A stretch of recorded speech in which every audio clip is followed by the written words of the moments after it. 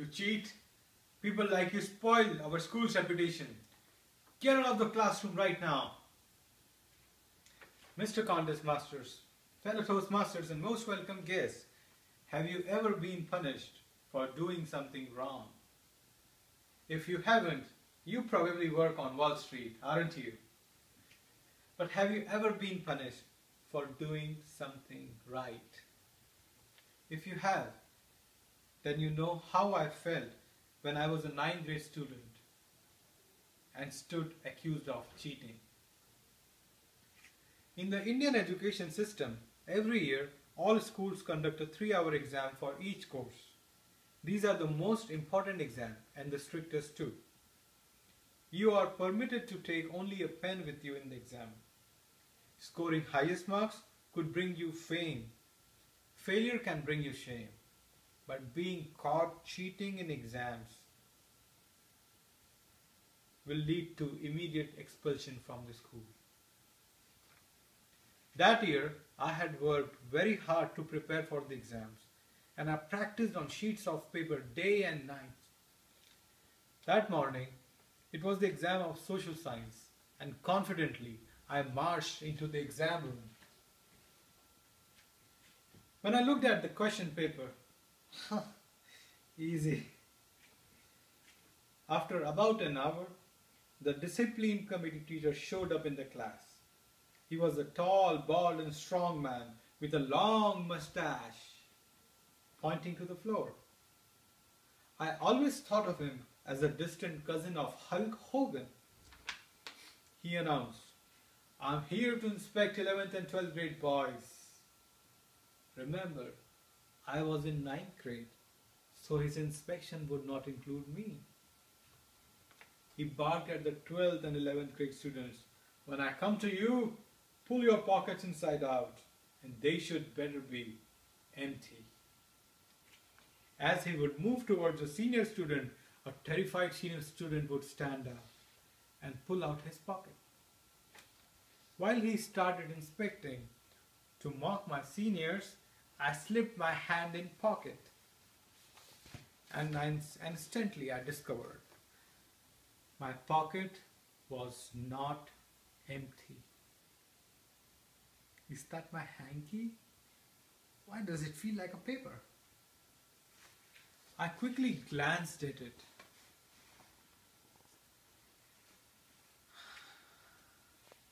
It was one of my practice sheets. I had forgotten to discard it before entering the exam room. My mind raced, what should I do now? What if he changes his mind and starts inspecting 9th graders too? Should I slide the sheet slowly into my sock? Should I try swallowing it? Could I ask for a restroom break? And believe me, I really needed one at that moment. It was a careless mistake and nothing more. Yet I knew I could be expelled from the school as a result. But only if I was caught. In that moment, I went deaf on outside, while my father's word echoed from inside. When you don't know what to do what is right. You might have to pay a price, but what you will get in return will be priceless. So, I stood up nervously and approached to the discipline committee teacher. "You did not ask me, but I just realized I made a mistake." I handed my practice sheet to him, hoping he would understand and appreciate my honesty. "You cheat! People like you spoil our school's reputation. Get out of the classroom right now." In shame, I walked out of the classroom. An hour later, while I was still standing outside of the classroom, who did I see entering the principal's office? Dad! I started thinking, man, Dad's gonna whoop my butt in front of whole school. Where will I go to school next year? Will I be in ninth grade or 10th grade? After what seemed like an eternity, Dad came out and took me to his car.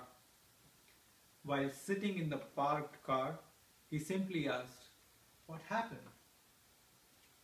"Dad, I was not cheating.